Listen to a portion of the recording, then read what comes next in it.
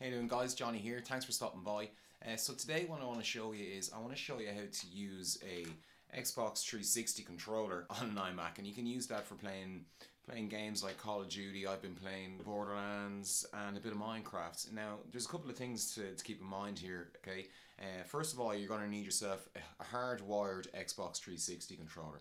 Now they're quite hard to come by these days, but if you look hard enough, you'll get one. And there's a couple other softwares that you need to install, so we'll jump across onto the computer and have a look at them now. Alright, so once you've got your Xbox 360 controller connected, you want to go to tattledoogle or whatever, tattledoogle.net / blah blah blah, and download this driver. I'll have the website address in the information bar, so no need to worry about that. And so once you've got it connected, or once you've got the driver installed, you need to go to System Preferences, and you'll see this down here, Xbox 360 controller. And once you click on that, so once you have your Xbox 360 controller connected, you can see that it responds to all my button presses there, which is pretty cool.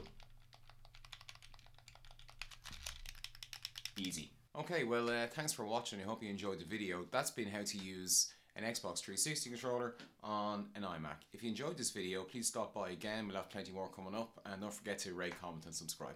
Alright, see you later. Bye bye.